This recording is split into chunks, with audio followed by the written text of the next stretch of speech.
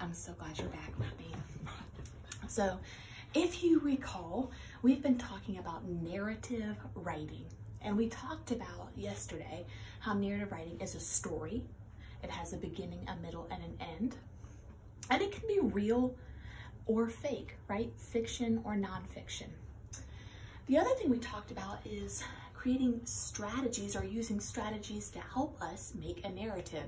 It's hard to make a story out of nowhere. So yesterday, we had this strategy, first times, last times, and turning points. And you told me some of the first times things happened for you in your life, some of your last times, like maybe the last time you saw a loved one, or turning points, major changes, like when my son was born, that was a major change. That was a strategy you used to help you write a narrative.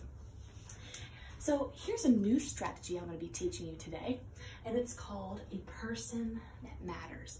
So right now, I want you to think of one person in your life, just one, and I know you might say, Miss Horn, I've got lots of people that matter to me, but I want you to think of the ones you love the most.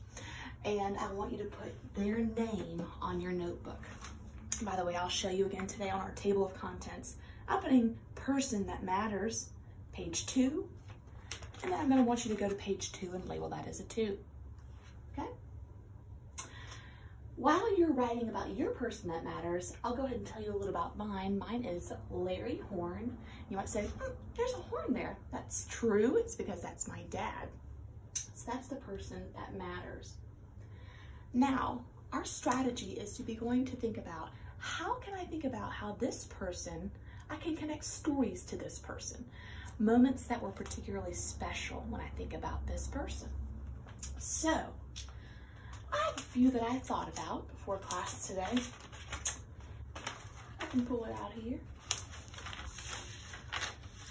So some of the things I thought about this person that mattered was Saturday mornings. Saturday mornings with my dad were very special. Every Saturday, he turned on the music, our house was blaring.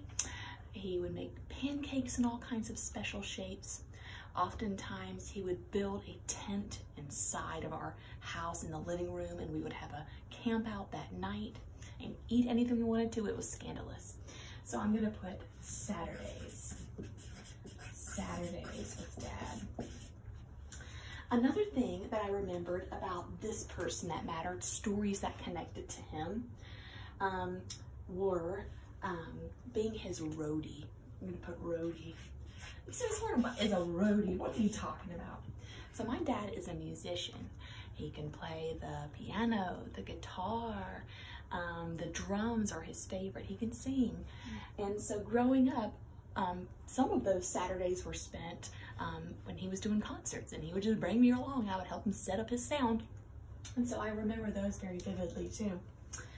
Another thing I remember, this one's not as good, the time he allowed me to break my arm. Isn't that terrible? I'm gonna remember that time, and I remember it because my mother was mad as a hatter. She was not happy.